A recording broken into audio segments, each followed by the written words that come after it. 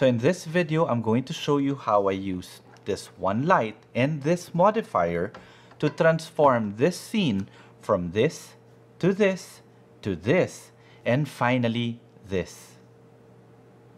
So hi everyone, this is Jiggie, a portrait and wedding photographer from the Philippines, and welcome to the channel. So before anything else, if you guys haven't subscribed to the channel and would want to learn more about off-camera flash photography or maybe just photography in general, then this channel is for you. So you might want to consider subscribing, and while you're at it, click that notification bell so that you get notified every time I upload a new video. And if you want to see more of my images, you could always find me on Instagram. It's at Jiggie Alejandrino.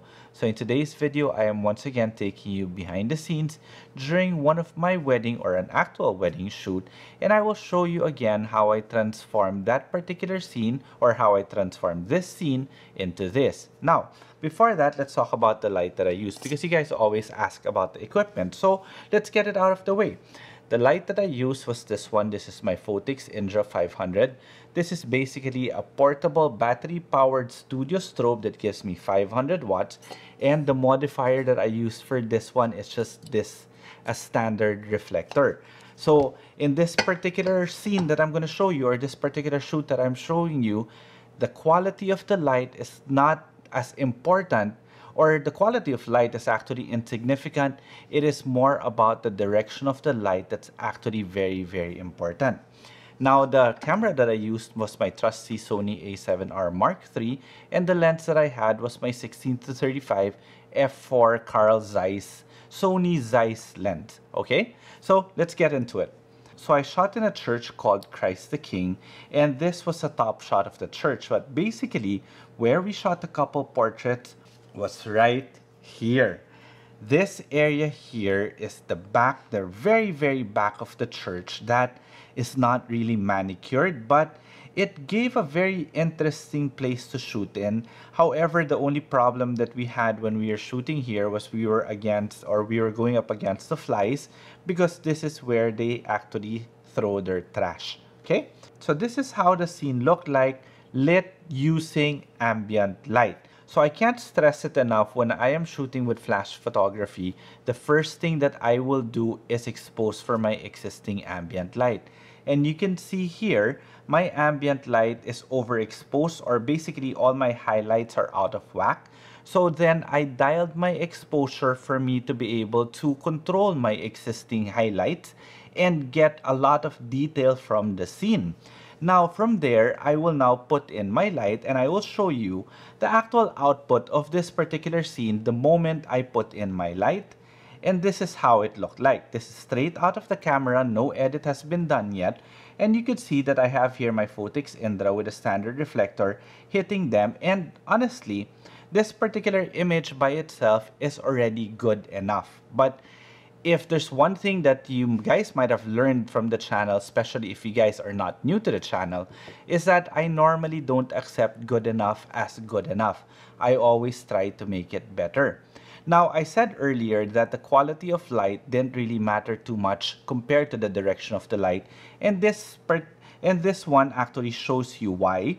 I just needed light on them, and since I was shooting wide, the quality of light didn't really matter that much, so long as I had good directional light on them. Now, this image, as I said, is good enough, but there is something that for me felt a little bit off. In other words, I felt that the posing did not fit the scene well enough, because it was such an intimate pose that I felt that with this particular scene, the intimacy didn't really work. I didn't have it. So in my head, what would actually work? Maybe if this scene, this particular location felt as if they were in a park and they just met. So when they would meet or see each other for the first time, they'd be walking towards each other and they'll be facing each other. So that's what I did. I posed them this way. Now I also changed the location of my flash. You can see it here. I decided to put it here, maybe just so that I can follow the natural direction of the light and have enough power to just maybe overexpose and create some flare. You know, sometimes we really do have to practice and play around and see how things will turn out. And this is how it turned out. I was like, No, it didn't work. Number one, I don't think I had enough power with my flash. And number two, too overexposed, meaning I wanted it to look as ethereal, or I wanted it to look ethereal, so overexpose everything and still maintain the highlights, if that makes any sense. But the location of this flash didn't really work at all, but I think I had my pose down. I liked the fact that they were facing each other and it felt very intimate, but it didn't show intimacy. Again, am I making sense with that? So let me know in the comment section below if I am actually making sense with all these things that I'm talking about. And if at this point you actually do like the video, please consider liking the video because it helps the algorithm of YouTube show this video to more subscribers and to more people. The more we can grow the channel, the better it will be for me and also for you guys, because I'll continue creating more videos like this. So again, the light that I put here, I experimented a little bit and I don't think it was enough, or it didn't give me the look that I was looking for or what I was trying to envision. So again, I needed to redo what my thought process was, and I decided to put my light then in front of them. Here you can see my assistant here holding it, and this is a shot without the light. So as I said earlier, I do set my exposure first before I introduce the light, and this was a test shot of how my existing exposure looked like. In other words, this is what was set in my camera. And after that, the moment I had my exposure dialed into how I wanted it to be, that's when I turned on my flash, and this was the final output straight out of the camera. In other words, no editing has been done on this one, and this is the final edited image. Now, the nice thing about this final edited image is that it shows you the dynamic range of the camera. And that's why whenever I am shooting, it's important that I know exactly what my camera can do. That even though you could see here I had a lot of shadows, I knew since I was shooting in RAW, it would have been so easy for me to recover those shadows and balance out the image. And finally, I did a little bit of white balance tweaking and made it warmer to give it that softer feel. So there are 3 takeaways that I want you guys to take away from this video. The first one is that don't be afraid to experiment while you are shooting. You could see that I put my light in different situations or different locations to see what will work best. I had a vision in mind, it didn't work, so I transferred the light.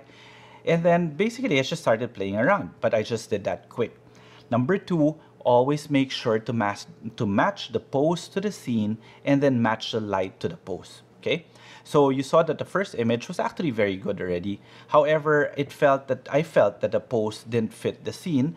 Therefore, I changed it, and I did like that little change in pose made it more intimate but not intimate.